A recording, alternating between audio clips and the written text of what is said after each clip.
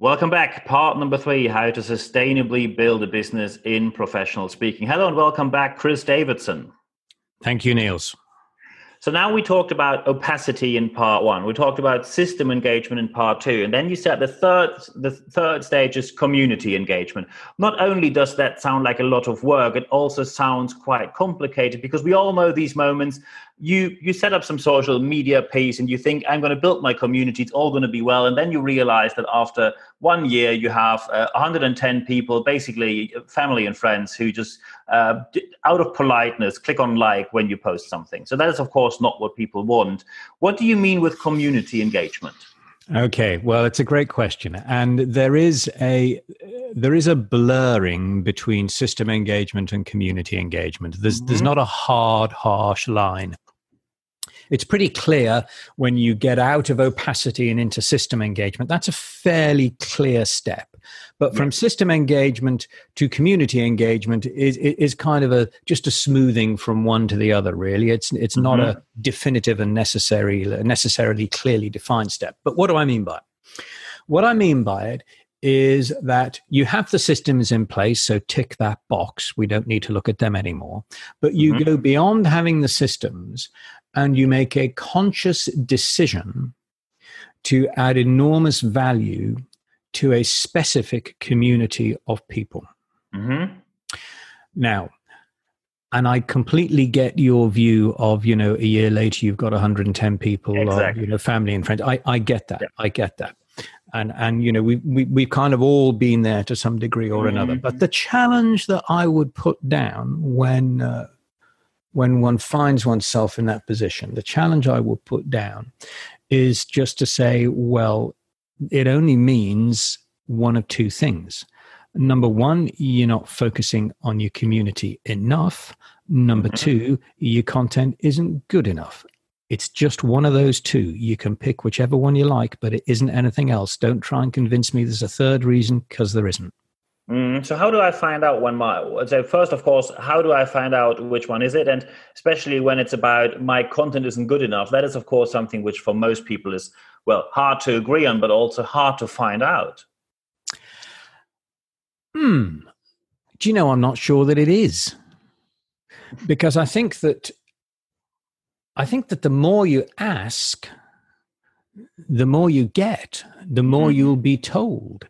So if I look at people who, for me, have great community engagement, and I realize that not all of your listeners, by any stretch of the imagination, will know the person I'm about to quote, but she can be relatively readily found on Facebook, is a lady called Jane Ardern. She's a member of the Professional Speaking Association in the United Kingdom, and she's a dog trainer. She's a dog trainer and a dog breeder. One of the many. Yeah. Let's face it, that is a very competitive market. When you offer dog training, there are basically hundreds in every city, aren't there? There are. Now, Jane, there aren't, though, hundreds who have won the honors that Jane has won in major dog events like Crufts and what have you. There aren't those that have the qualifications that she has, a degree in canine behavior, etc. So, and there aren't those that have written the books that she has written, etc. So she has, by virtue of the quality of her work and just sticking at the quality of her work, she has built up an enormous following on Facebook. And all Jane has to do, frankly, I mean, she spends Facebook must be really upset with her, because I don't think she spends any money on advertising. I think that's the point where most people will say, I want to do the same. I want to have engagement and don't have to put money down. She throws a post up. She throws a post up into her Facebook page, and I mean, I'm just looking at one here. It's got nearly 800 engagements and reached over 7,000 people. She's not spent a penny on it. That's what most people want. Now Jane does that because she does it through the following. She engages as a human being. This for me is the big difference if we go back to system engagement. When I was talking about system engagement and in the previous program, you recall I was saying that really visitors to the site didn't know who I was. They came along, oh, yes, shall I do business with Chris or not? Don't know who he is. And so community engagement, though, is that when people get to know you as a human being, and Jane does an excellent job of demonstrating to her community that she is a real human being. So she puts up videos of her dogs misbehaving and not doing the right things when she's making videos of them and all the rest of it. Mm-hmm. She talks about when things go wrong and all of this stuff, because we all know that's what happens. Mm-hmm. So although she is extraordinarily good and at the top of her particular tree, and lots of dog owners will be going, oh my goodness gracious, I wish my dogs were as obedient as Jane's and what have you. They get to know her as a human being. And that for community engagement, that is absolutely crucially important. So that's one particular aspect of community engagement that I think is important. Now, coming back to the materials.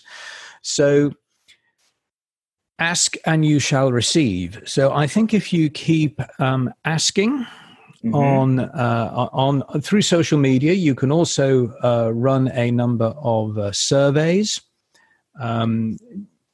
formally and informally. We'll maybe say a couple of points on that in just a moment. But keep testing the market and keep responding to what people want, and then put up information on the website that just gives people the opportunity to sample information.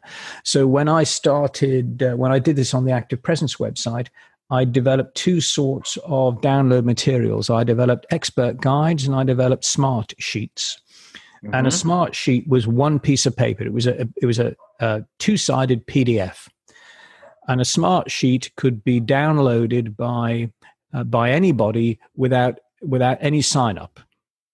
And I had a library of them, and they were all nicely drawn up and nicely designed, and you could just go in and take as many as you liked. I didn't mind. The expert guides were 10, 12 pages, and they were behind a sign-up wall. So people would look at these smart sheets and say, well, actually, this is quite useful. If this is quite useful, then the chances are his expert guides are okay. I'll sign up. I'll give them an email address for an expert guide. One other point, the smart sheets, because the smart sheets were not hidden behind a sign-up wall, because they were in the general part of the website, of course, they're indexed by Google. Yes. So you've got a lot of words there, a lot of tightly written, good copy that, of course, is great for building the authority of the site. That gets you higher up the rankings. That brings more visitors, et cetera, et cetera, et cetera. And so it carries on. But community engagement is all about asking. And so probably just a final point to finish off in terms of asking. Don't forget that with SurveyMonkey, you can go and survey your marketplace. You can buy an audience from SurveyMonkey. So that means I can say I want to have 100 decision makers from the United States in the age between 45 and 55, male, female, 50% split. Yes. Oh, okay. Sounds expensive. You can. I would suggest that you probably want a bigger sample size than that. 100 isn't much. Of course. So but in principle, in terms of what you've just said as an example, yes, you absolutely can. And then you can put your survey up. That's of course not particularly so. No, I did it. I did it when I was looking for I did it on a book I wrote a few years ago when I wanted to test the cover of the book and the title of the book. And so I asked, I specified the target market to SurveyMonkey. I loaded up different covers. I loaded up different titles, and I asked my target audience, what should I call this book and what cover should it have? And then I just did exactly what they told me to do. And that, of course, is a better way than, I mean, we all know from our industry that normally people do market research by posting into their own Facebook group, which cover do you prefer, which, of course, has nothing to do with proper research. It's not research at all. What it's actually doing is just saying, look at me, aren't I clever? I've written another book. Well, gee whiz, wow. Correct. Yeah, that's the way how to put it. I am German. I like that straightforward way. Exactly. Excellent.